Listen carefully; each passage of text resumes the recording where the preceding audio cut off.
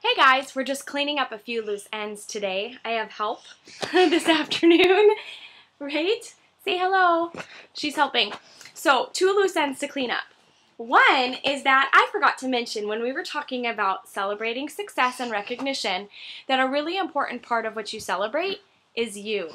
So, today I want to hear from you what you are going to do to celebrate finishing this 28-day push. A lot of times our businesses are built by doing these little training segments, and every time one is over, I want you to celebrate.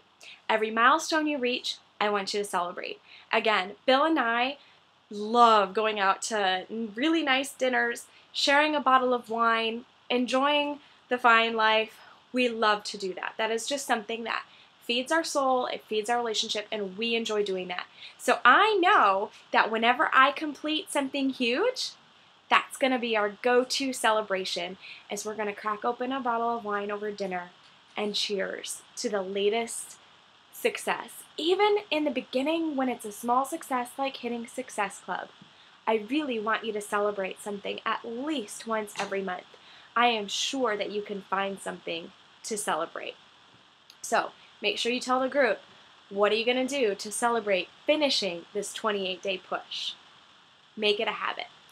Next up, totally unrelated loose end, but it's a loose end nonetheless.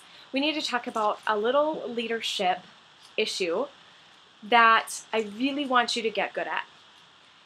There are going to be times when you're going to be pissed off at Beachbody. There are going to be times when the coach relations sucks and you really want to pull your hair out. There's going to be times when customer service gives the wrong answer and you really just want to bitch about it, right?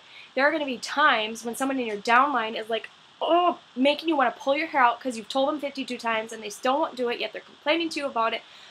Okay, there are going to be frustrating times in this business. What you need to understand is that you always complain up, not down. So if you need to vent, go to your sponsor, go to your, who I would say is your parent, go to your grandparent and complain, but never, ever, ever complain to your kids or your grandkids. Don't complain down. It's bad for business. It makes you look like a bad leader. It builds distrust in the system that we're leaning on, that we're building on. It lacks credibility, and really it's just not good practice. So have a really great support team that of peers. Amber and Michelle and Heather and I can complain to each other because we're siblings. That's okay. Siblings can complain to each other. That's fine. Not that we have anything to complain about. I can complain to Melissa. She's my sponsor. I'm sure Amber can complain up as well. However, we don't ever want to complain about anything to you guys. And I know none of us are perfect. I'm sure all 4 of us have done it at some point.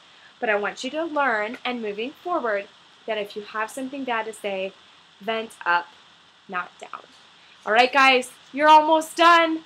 Hang in there. Let's hear what you're going to do to celebrate.